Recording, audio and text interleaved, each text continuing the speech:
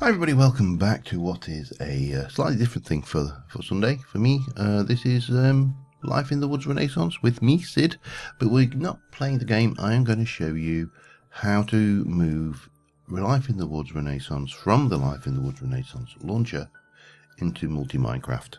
And it is fairly simple. So you are going to need to start off with an install copy of Life in the Woods Renaissance. You're going to need an install copy of MultiMinecraft, and you are going to have to create a copy of Minecraft which is 1.710 Minecraft with nothing else installed. Once you've got all that lot, we are going to go and hit play on Life in the Woods. And it's going to tell us a whole load of stuff. There should also eventually be a piece of information coming up here. Let me just bring the... I don't know what it is with my system, but it doesn't matter which monitor I run the launcher on, the Minecraft will automatically launch on the opposite monitor. And yeah, I've never managed to get it to behave. So here's Life in the Woods launching very slowly. Of course, you can't tell how slow it's gone because, yeah, it's an old version of Forge, which means that, oh, there we go, it's up and running.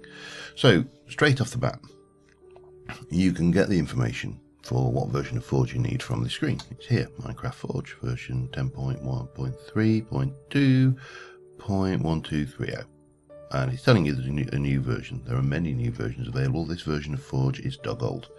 You can also see it here in the launcher window. So we need to know it's 1.2.38.1.2.1230. We just stop with the points. So what we're going to do first things is we're going to edit the instance of this one, and we're going to install Forge, and we are going to go 1230, that one, and we are going to close it, and then we are going to pop back to config, and we are going to copy this section here. We're going to go back into the instance, we're going to go to settings. Now you could set the memory settings there, but it may be easier just to do this. So Life in the Woods is quite clever in that it actually looks at your system and works out a set of Java arguments, or the launcher is, shall we say. So we'll close that. The dedicated boxes, your manual settings, this message will be displayed until you think so. You're going to get this error for starters. So yes, we're going to go back to the edit things, we're going to look at the settings, we're going to jump to there. Now personally, what I would do is keep those arguments. I would then go and set these where you want them. I tend to do that. I've got 16 gig of RAM, so I tend to use a reasonable chunk of it for Minecraft. Run that up, and it should start off, and eventually we will get a Forge Minecraft instance with 1.1230 build on it. Let's check that this all works, and there we go, 1230 is Minecraft Forge, blah blah blah, all done. So we can kill that, and we can go away with that. We are done with that particular item. So the next thing you're going to need to do is you're going to need to get a Explorer window open, and you are going to go into percentage user profile percentage, and that will give you a big mess of folders if your machine's anything like mine. We're also going to open the instance folder for this, and we're going to pop you on that side. So we've got two things. On the instance folder, we go into Minecraft, and we'll see you've got mods, configs, usual stuff you expect. On this side, the folder you are looking for is this one. It's .litwrl. So you go into there, you'll see several folders. You want games, assuming you've run it once, of course, and depending on which version you're running, whether you're running basic or hungry, go into that folder. So that's where we're going, and we're starting to look similar. So we're going to want to copy config, we're going to want to copy mods, hold control key down to multiple select if you weren't aware of that one.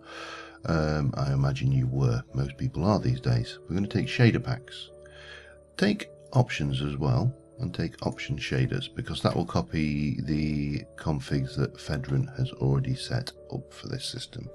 So we're going to copy that, we're going to paste it over here. We are going to do that, so it does. We're going to skip Forge, we are going to skip Forge chunk loading. That's just my personal preference. I don't like overwriting the Forge configs that MultiMinecraft has set up with different systems. If we've done that, we can get rid of all of that, and then we're going to run Life in the Woods. I do like to keep this window open. It does give you an idea of what's going on if anything's going to go wrong. And let us just drag this over here once it's ready. Come on. Say window opens on the wrong thing every time, single time. And then eventually, once it's caught up, it always amazes me with Minecraft loading screens just how many errors there actually are in a working installation of Minecraft. It's quite scary. So that's loaded. We've got 45 mods. It's all there. If we go single player, create new world, we'll just... Oh, we were in biomes plenty. Okay. That's why I take the options over, because it defaults a lot of the settings. Builders screen, and we are done. Everything is good and happy. Now, if you've been playing Life in the Woods in the previous version, you will also need to take your saves folder over from the .litwrl folder to the new folder. So don't forget that, otherwise you're going to be very surprised when you think that. Well, I don't know why it is with biomes are plenty. And I always seem to spawn in a really boring biome. Actually, no, I can't say that. So I did have the penguins on the first one. So yeah, well, hopefully that was useful to you. If you do want to update the mods, then that is a little bit more painstaking. It's a hell of a lot more painstaking. The best advice I can give you is to do everything one mod at a time. Verify it works.